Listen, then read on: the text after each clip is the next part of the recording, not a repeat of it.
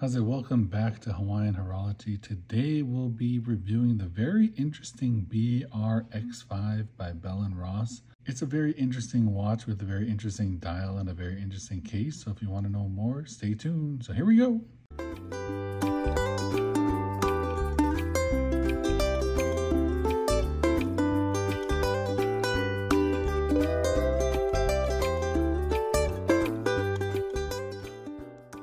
So here we go, folks. It's the BR-X5 by Bell & Ross, released in 2022. And I don't even think I think they announced it in Watches of Wonders 2022, but none of the models even hit the streets until maybe 2023 or so. I was very interested about this watch on release. And I just kind of was, I really do like Bell & Ross. I really did appreciate their older models. I think it's the 03 model or the 92-03. Just a standard Bell & Ross circle and a square. But once they came out with this, and even the BR-05, I was very interested in that as well. But once they came out with this one, I was like, wow, this one is very nice. I love the color. It just adds a little bit more to it, this ice blue dial.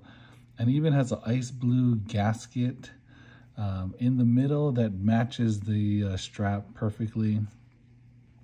So this watch measures in at 41 millimeters in width. The height is only 12.8. It does wear and it does feel a bit thicker than the height would suggest, maybe because of the just the type of mid case that it has. I'm not even sure what this is called, but it has kind of like a hollow center. I've seen these kind of mid cases on, I mean, not that many watches that I can think of.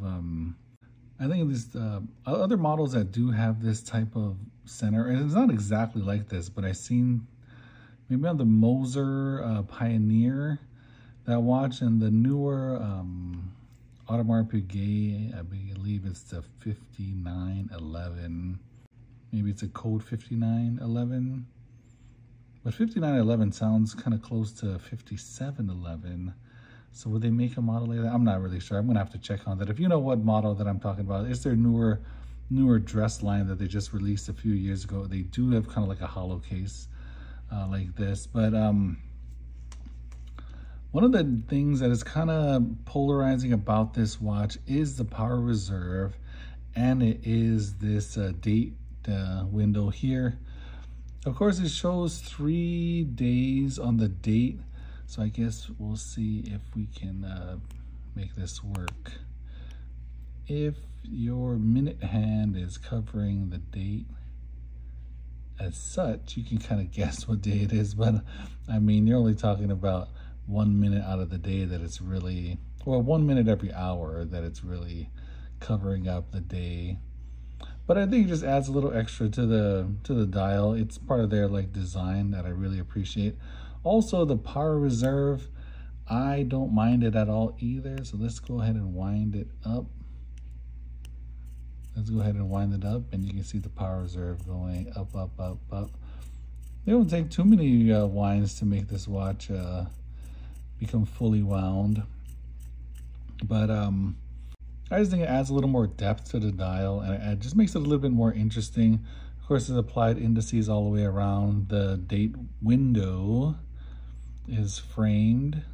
I guess it's more like a picture window here because it's so large, and the power reserve indicator is also framed here. We have 4 screws that are perfectly aligned pointing inside here, and on the other side of the case we have their logo, the ampersand, with some pretty beefy crown guards.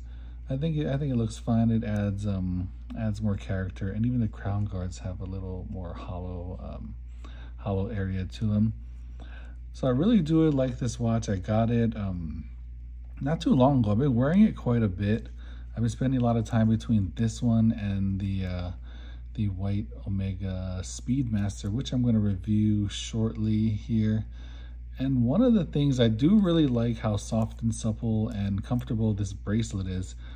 But this watch is kind of on the, I mean, I don't think it's that heavy, but with this strap, it feels a little bit heavy along the wrist. One thing I would like to see, or would rather have seen with this watch, would be a little bit maybe thicker strap. It could still be this soft, and I think it needs to be a tad thicker so that it wears on the wrist a little bit better.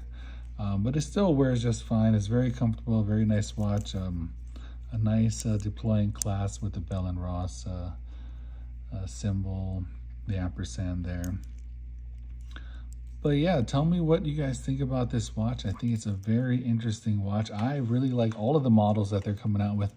And I am very interested in picking up the integrated bracelet for it. On their website, it's about $1,000. And I do want to pick it up. I mean, $1,000 is, it's about right for a bracelet. If you see my other Tudor video, the bracelet, the Jubilee 5-link bracelet they have was about $1,000 as well. So that's the going rate for a OEM bracelet. I've been very interested in integrated sports bracelet watches lately. I don't really have any besides the BR-X's that I showed in my collection earlier, and I have another one about the 3 watches under $1,000. So I have 2 BR-X's. Those are very nice, but I do want to venture into the higher luxury integrated sports bracelet pieces. I got my eye on this rose gold GP Laureato, which I don't know, it's very expensive, and I would have to sell a bunch of watches just to get that. So the only thing that is holding me back from buying this integrated bracelet is that I really do like the new BR-X5, the ceramic version that they came out with this watch. And if I do pick up that one, it will be on the bracelet. So it's a black ceramic bracelet that they have. And I don't want 2 watches. Of course, this is stainless steel.